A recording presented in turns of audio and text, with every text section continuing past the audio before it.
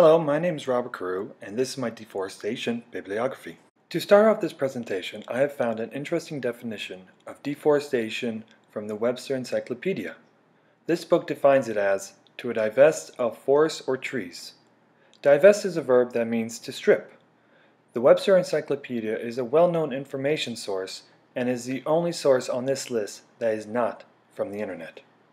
The first reference refers to a Smithsonian article by Sarah Zielinski, where she talks about hotspots of deforestation and points out Russia as one of the main ones. Russia is grouped together with Alaska and Canada, areas that are known for their largely wooded areas. Even though it is a small part of the article, it has resounding implications when it comes to alerting the population of these environmental situations. The second reference refers to another Smithsonian article that talks about the illegal logging that is going on in certain areas in Russia. The article also includes some companies that have admitted to these unlawful acts, which is important for the progression of eliminating deforestation in Russia.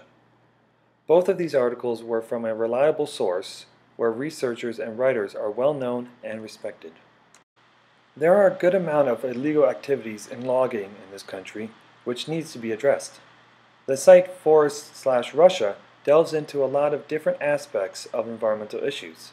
This website is controlled by a non-profit organization that researches and informs the population on what is happening in the environment.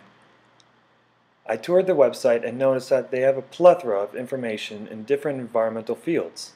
These activities should be number one on the list of things the government needs to stop. The article that talks about CH4 uptake in East Russia goes into the chemical situation when it comes to deforestation. The authors discuss how the CH4 uptake is affecting the atmosphere. Even though I'm not a chemist and only understand some of what is written, the authors are able to explain themselves very well. All the statistics that are gone through proves that their information and calculations have been tested out. This article contains the most scientific explanations of all the references. When it comes to deforestation and the legality of certain situations, for example, illegal logging, there are laws in place that protect the wilderness. The article Russian Federation/Forest Legality delves into multiple forest, trade, processing/manufacturing, and transport laws held in Russia. With different laws being available to the public, it is easy to trust an article like this.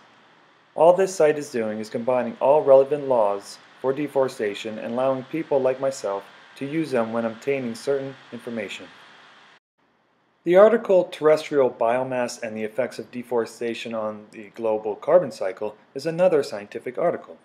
This piece provides more statistical data when it comes to Russian influence on the global emissions it creates through deforestation and other dire situations. Since this article has a large amount of references and is cited well, the information appears valid. It is difficult to add statistics to an article and have them turn out to be false. The reason I picked the article The IMF Funding Deforestation is because it creates an interesting plan on how to cut and prevent deforestation. This article is reliable due to the 158 references that are used along with its lengthy solutions to each decisive problem. The second to last reference includes a specific deforestation area that is in the Russian taiga. This site focuses on illegal activities that are underway in the logging industry in the northwestern area of Russia. There are several links on the website that pertain to solutions, recommendations, and information about deforestation. There is also a page for links to other information sources. The last website I will be using is the most visually appealing of all the references. The Global Forest Watch is a site that allows you to look up any country in the world to check out their deforestation rates throughout the years from 2001 to present. They also inform you on the reforestation rates as well.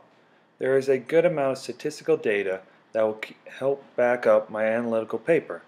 The picture included shows you what Russia looked like deforestation-wise in 2001.